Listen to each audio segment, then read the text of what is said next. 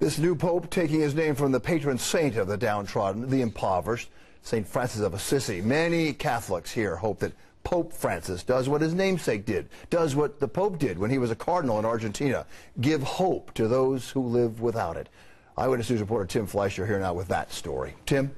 And Bill, many are now looking to Pope Francis for inspiration, but one volunteer with a special organization in Fort Greene, Brooklyn, already sees him as an inspirational guiding light.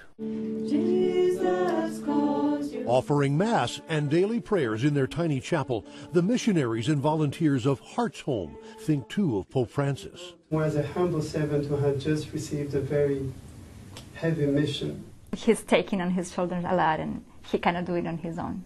He needs the support of his people. Natalia Fasano, who devotes her life to the missionary work of this Catholic organization, sees a kinship with Pope Francis in more than just their Argentinian heritage. She helps the poor and disadvantaged here in Brooklyn, much as then Bishop Bergoglio did in Buenos Aires. He did not want to live like in this big house for bishops, but he preferred to have like a little apartment. Living out of the now shuttered St. Michael and St. Edward Church, Natalia and others live in the same Brooklyn community where they provide support for over 200 families. It requires a lot of humility from us, but that comes naturally because the poor are real teachers. Cardinal Bergoglio had visited a Heart's Home in Buenos Aires in 1990, coming away, Natalia says, with a connection of his own to this group. Thank you for being who you are. Thank you for just walking the streets of Buenos Aires and being a sign of hope.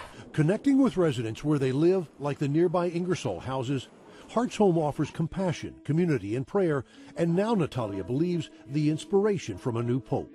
We don't need to do great things, but the little one that we can do can make a difference.